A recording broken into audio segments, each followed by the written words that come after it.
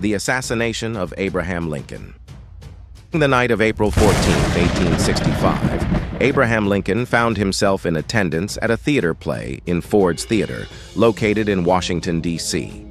The president's box was positioned on the balcony level, offering a clear view of the stage.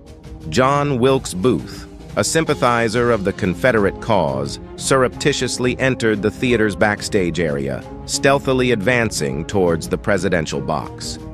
It is important to note that at this juncture, the president's bodyguard, John F. Parker, should have been prepared. Regrettably, due to a perceived absence of threats, Parker was granted permission to depart. Consequently, Booth approached Lincoln from the rear and discharged a solitary round into the back of Lincoln's head, severing his spinal cord. The sudden sound of the gunshot jolted the audience, inducing a state of confusion and panic.